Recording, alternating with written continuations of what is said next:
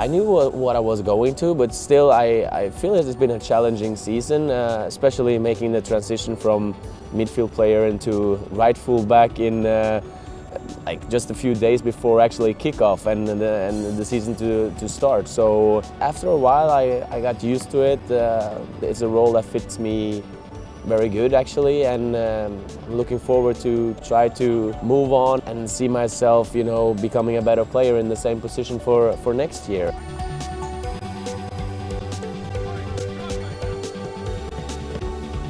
It's another country, it's another continent with another lifestyle, especially in sport. A lot of things are very interesting. I like the American sports, like American football or baseball. This is very interesting. But in soccer, I grew up in another history, in another style, and playoffs are very, yeah.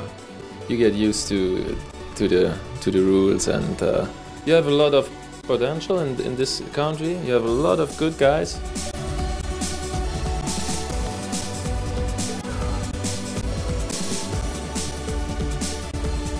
First of all, it's just kind of getting settled.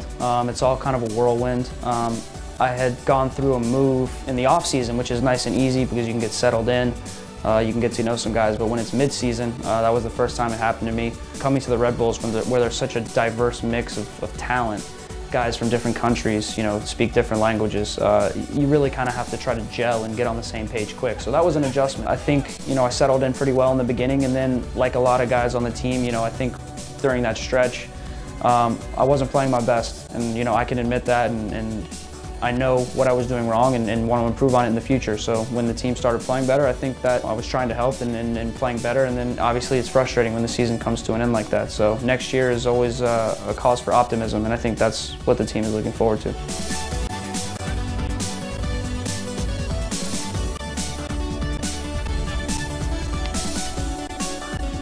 I've really enjoyed it. It's always hard coming to a new team, you know, let alone a new country. But I feel as if everyone's helped me settle in really well. You know, the guys are all friendly in the change room. The fans have been brilliant with me. So I couldn't have asked for anything better. I just want to say thank you to the fans for that. It has helped me settle in, and you know, I want to say thanks for that.